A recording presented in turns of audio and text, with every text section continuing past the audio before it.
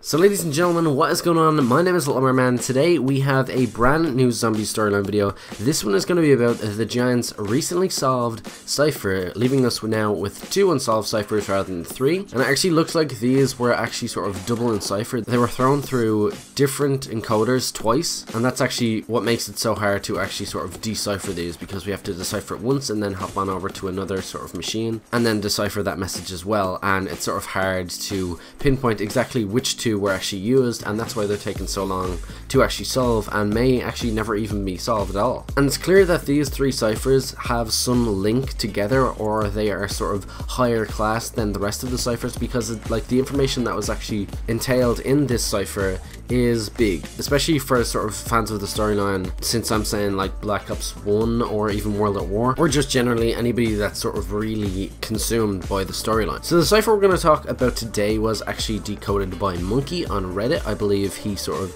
solved this first, and a big congratulations to going out to him. I think though this was the easier out of the 3, so hopefully he can start getting cracking on the other 2 with maybe a help of more people out of the community or whatever. I actually spent hours and hours trying to actually decode this cipher, and it is of course the brick cipher from the map of the Giant. It's sort of the NM3, and it has like a plus and stuff in there as well. It's going to be on screen, and when actually decoded we get the following message: when finished, we will return to the house and the infinite. That is pretty much it. Nothing more, nothing less. No dots, no commas, no forward slashes, no symbolism like that. Just sort of a sentence that could very well have a beginning that we have to solve, and possibly even an end that we have to solve as well. Which is why I'm having a feeling to actually group these 3 unsolved ciphers together, and maybe they actually form a whole little paragraph when each and every one of them is actually decoded. So I'm going to give you the raw, confidential information without any really theories until the end. As always, I'm not going to sort of shout out DLC 4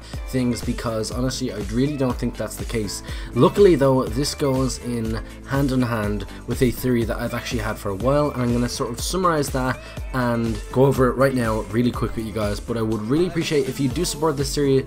Definitely do smash that like button, it really does help me out. Subscribe if you're new for more zombie storyline videos, and in 2.5 minutes let's get right into this video. So when finished, we will return to the house and the infinite. What does it mean? Basically, at the end of the map of Origins DLC 4, all the way back in Black Ops 2, we saw a lot of things for the very first time, being the Panzer Soldier and of course our Origins characters. And after the massive Easter egg hunt came to an end, we were gifted with a cutscene that really didn't make sense, and we were expecting some indication of the end of a storyline, but unfortunately we got something far more ununderstandable than a average cliffhanger. Everything in this cutscene defied what we knew and what we thought we would know. The Origins cutscene gave us a look inside the room of a Samantha with a brother by the name of Eddie, and we got sort of obviously not a view of Max's actual body. We actually never see him in a physical form. It's always in radios or pictures or something like that.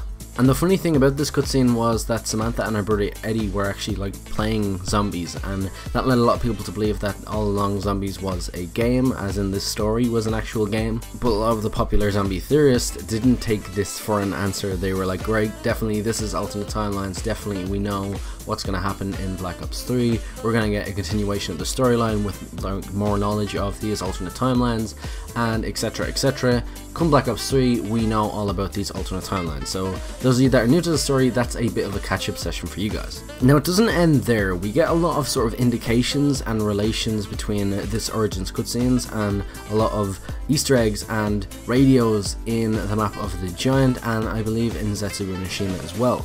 We hear Max's talking about his daughter Samantha being gone, and then she was returned to me, and all of this stuff.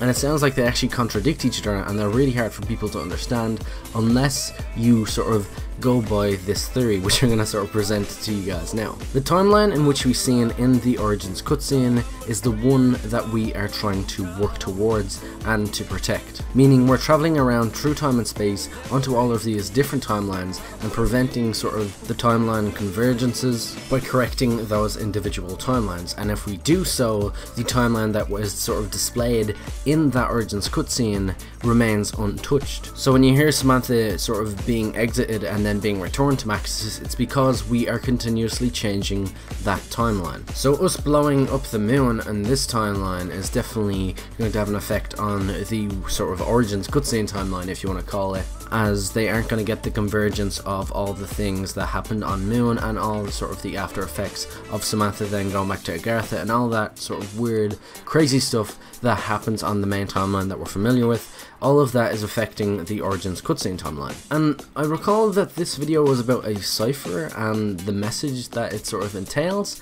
When finished, we will return to the house and the infinite. So when I say that they actually want to fix this timeline, then they want to travel to that timeline and live on that timeline in peace and in harmony without any sort of convergences once it is all fixed. So when finished, when obviously our 4 characters are finished their mission, they aim to head on into this timeline in which they worked to actually correct. And the infinite would symbolize that they want to sort of live out the rest of their days on that timeline without any interference from any of the other ones. Let me know what you think of all this down in the comment section below. I didn't really sort of cover this as sort of soon as I should have. I just wanted to hear what other zombie YouTubers thought and then sort of give you my opinion on things as well. And if you're still here, chances are you actually love my voice and you want to put up with me more and more. So definitely do hit that subscribe button. It would really mean a lot to me if you did. If you're a fan of the zombie storyline and want to know what actually will probably happen in DLC 4, definitely check out my Who Are Primus explain video. Really good theories in there as well. Any theories that you have, let me know down in the comment section below. And as always, I hope you all did enjoy. Once again, peace out, thanks for watching, and I'll see you all in another video very, very soon.